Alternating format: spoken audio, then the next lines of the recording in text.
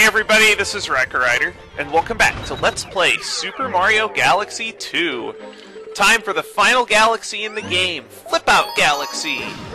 2 last green stars to get here. The first one is pretty easy, the second one will make you pull your hair out, because it's even harder than Cosmic Clone Wall Jumpers. Matter of fact, the second green star does take place on the Cosmic Clone Wall Jumper star, which makes it incredibly annoying to go after.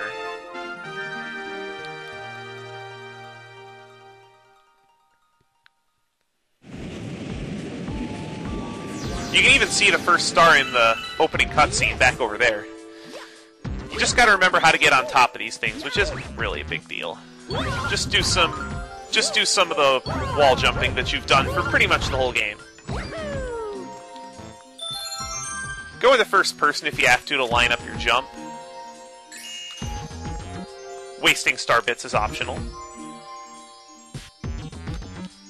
Okay. Hopefully that's the right... Yeah, that's the right angle. Cool.